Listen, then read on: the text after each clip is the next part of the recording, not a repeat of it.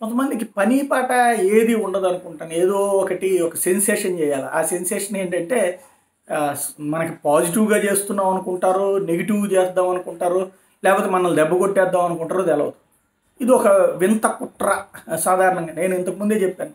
వాస్తవంగా కోట్లకి కోట్ల రూపాయల డబ్బులతో వాళ్ళ ఛానల్ నడపాలంటే ఎవడో ఒకడికి తల వంచాలి, ఎవడో ఒకడికి తల వగ్గాలి. మన సిద్ధాంతాల్ని అన్నిటినీ రాజీ పడాల్సినటువంటి పరిస్థితులు మాధ్యమాలన్నీ ఆ స్టేజ్‌లోకి వెళ్ళినాయి.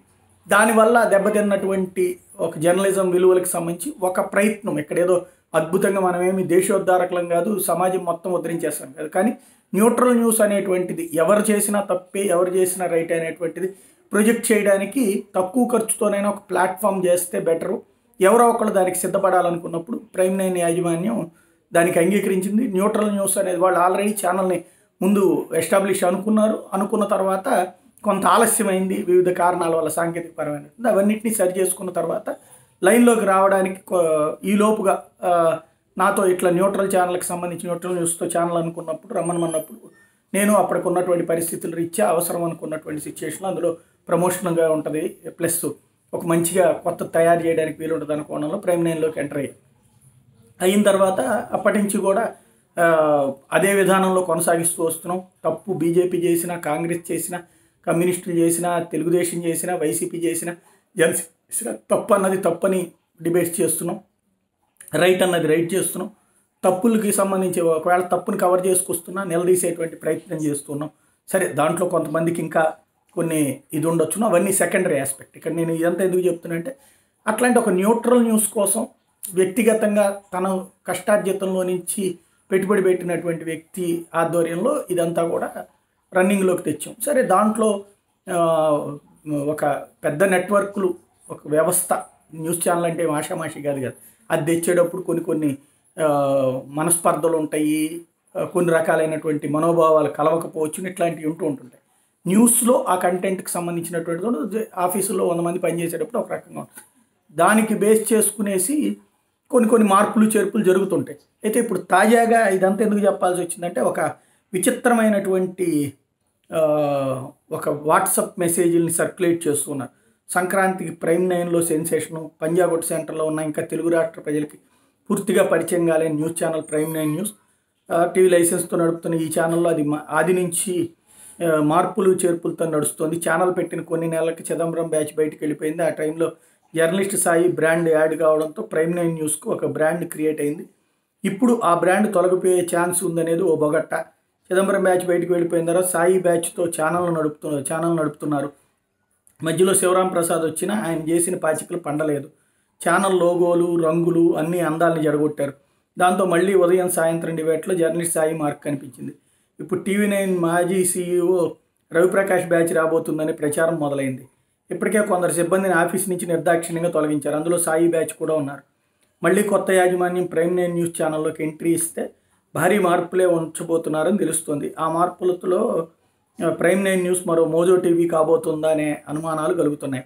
మోజో టీవీ మూతపడిన తర్వాత ఆ ఛానల్కి సంబంధించిన కీలక ఉద్యోగులు ఏ ఛానల్లో జాయిన్ కాలేదు. ఇప్పుడు ఆ టీం మొత్తం రవిప్రకాష్ ఆధ్వర్యంలో ప్రైమ్ నైన్ న్యూస్లో జాయిన్ కాబోతున్నారని సమాచారం. ఈ మార్పులన్నీ సంక్రాంతి తర్వాతే ఉంటాయనేది కూడా కీలక సమాచారం. పాపం ఈ రాసేటువంటి వాడికి ఆ సమాచారం ల్యాండ్ నుంచి వస్తే ఒకసారి కాస్త దీపం పెట్టి ఎతికితే పోతుందేమో. బేసిక్గా ఇక్కడ నా టీము, ఇక్కడ ఆయన ఒక బ్యాచీ, నాదొక బ్యాచీ, లేకపోతే కొత్త వాళ్ళది ఒక బ్యాచీ, ఇలాంటి ఏ బ్యాచ్లు లేవు. ఇంతకుముందు చిదంబరం టైంలో ఉన్నటువంటి స్టాఫే 99 మంది ఉంటారు. అందులో 1% మంది ఏమైనా బయటికి వెళ్తే కొత్త వాళ్ళు వస్తారు. తర్వాత నేను వచ్చినప్పుడు కొంతమంది ఏమన్నా కొత్త పొజిషన్స్ అనుకున్నప్పుడు వాటిట్లో కొంతమందిని తీసుకోవచ్చు. వాళ్ళల్లో కొంతమంది రావచ్చు, వెళ్ళొచ్చు. అట్లాగే రేపొద్దున్న నేను పెట్టుకున్నటువంటి వాళ్ళు కొంతమంది ఉండొచ్చును, మానొచ్చును. వాళ్ళకు ఉన్నటువంటి అవకాశాలు, కొత్త అవకాశాలు వచ్చినప్పుడు జరుగుతూ ఉంటాయి. అట్లాగే రేపు ఇంకొకళ్ళు, నేను శివరాం ప్రసాద్ గారైనా ఆయనకు ఉన్నటువంటి అనుభవం రీత్యా ఆయన సహకరించేటువంటి పరిస్థితి ఉంటుంది. దాంట్లో ఆయన యాంగిల్లో ఆయన ప్రయత్నం ఆయన చేస్తుంటారు. ఒక వ్యవస్థలో 100 రకాలైనటువంటి హస్తాలు ఉంటాయి డెవలప్ చేసుకోవడానికి. అందరూ కూడా ఒక వ్యవస్థను డెవలప్ చేసుకోవడానికి చూస్తుంటారు. అందులో కొన్ని ప్రయోగాలు సక్సెస్ అవుతుంటాయి, కొన్ని ప్రయోగాలు విఫలమవుతుంటాయి.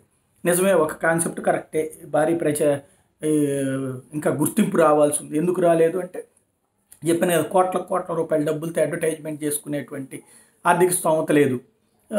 కరెక్ట్గా కన్స్ట్రక్టివ్గా వెళ్దాం, న్యూస్ కంటెంటే పెట్టుబడిగా పోదాం అన్నటువంటి రీతిలోనే కష్టపడుతున్నాం. ఉదయం 4 గంటల నుంచి రాత్రి 12 గంటల దాకా కష్టపడతా ఉంటే ఈ ప్రస్తుతానికి జనంలోకి వచ్చింది. ఇంకా ప్రచారం పరంగా అయితే అందరి దగ్గరికి వెళ్ళాల్సి ఉంది. ఆ ప్రయత్నం చేస్తూ ఉన్నాం. ఇది స్టెప్ బై స్టెప్ జరిగేటువంటిది. ఈలోపే ఎవరో వస్తారు, ఎవరో కొనేస్తారు, ఎవరో అమ్మేస్తారు. ఇక్కడ బేసిక్గా ఛానల్ని అమ్మడానికి ఎవరు సిద్ధంగా లేరు, కొనడానికి ఎవరు సిద్ధంగా లేరు. కొనడానికి రకరకాల ప్రయత్నాలు జరిగినాయి. ఇంతకుముందు ఆపడానికి ప్రయత్నాలు జరిగినాయి, ఇప్పుడు కొనడానికి ప్రయత్నాలు జరుగుతుంటాయి. అది కొనడానికి ప్రయత్నం జరుగుతుందంటే ఒక బ్రాండ్ క్రియేట్ అయిందనినే కదా, ఆ విధంగా సాధించుకున్నామనినే కదా, ఒక గొప్పతనం వచ్చిందనినే కదా. అట్లాంటప్పుడు ఈ బ్యాచ్లు ఆ బ్యాచ్లు ఈ ప్రచారాలు చేసుకుని సాధించేది ఏంటో, వాళ్ళ మానసిక తృప్తి ఏంటో, వాళ్ళ మానసిక గులానందం ఏంటో వాళ్ళది. ఇదేంటంటే ఎక్కువగా సాధారణంగా బయట పబ్లిక్కి సంబంధం ఉండదు. ఈ సోషల్ మీడియా ప్లాట్ఫామ్లో క్రియేట్ చేసేస్తూ ఉంటారు అనమాట. ఒకదాన్ని అన్రెస్ట్ క్రియేట్ చేయాలంటే ఇంతకుముందు ఏ ఛానల్ పెడితే ఆ ఛానల్లో సాయి వెళ్ళిపోతున్నాడు, లేకపోతే సాయి తీసుకెళ్తున్నాడు, లేకపోతే ఇంకొకళ్ళ పేర్లు.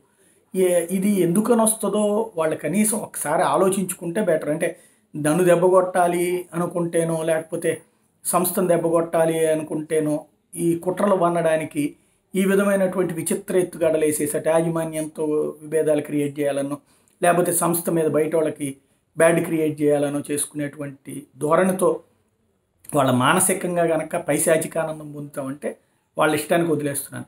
ఏదైనా సరే విధానపరమైనటువంటి కాన్సెప్ట్లు ఇప్పుడు కొన్ని నా ఆలోచన విధానం నచ్చకపోతే నచ్చలేదు అనేటువంటి కోణమే ఉంటారు. అందరి అభిప్రాయాలు కలిస్తే దేశం ఎట్టేందుకు ఉంటుంది. ఇంట్లో భార్యాభర్తలకు మధ్యనే అభిప్రాయాలు కరెక్ట్గా ఉండవు. అభిప్రాయ భేదాలు ఉంటాయి, అభిప్రాయ విభేదాలు ఉంటాయి.